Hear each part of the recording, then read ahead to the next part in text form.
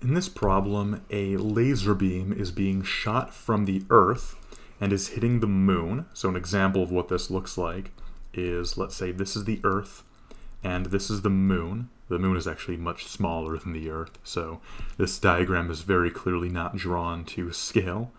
But a laser is being shot from the Earth and is going to make a spot on the moon. And this laser beam is coming out at some angle, theta. And we want to find the diameter of the spot hitting the moon, using the information given to us in the problem.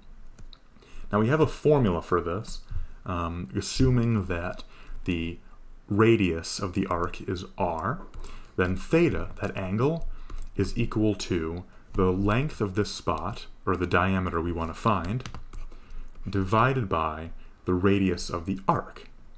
So all we have to do to solve this problem is algebraically rewrite this equation to solve for d, which we pretty easily find is just theta times r.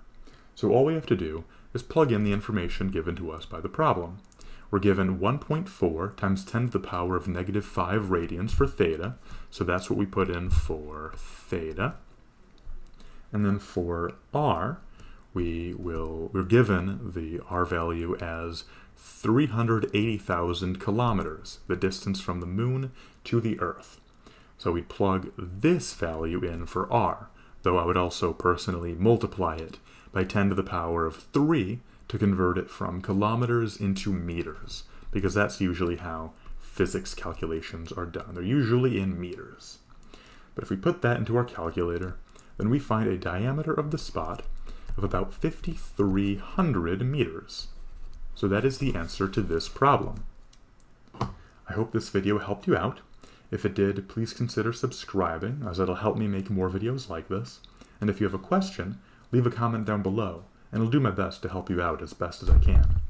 If you have a request for a future video, or you'd just like to hang out, I have a Discord server and a Twitch page linked in the description down below, so check those out if you'd like. But that's all for now, and I hope you all have a lovely day. Bye-bye.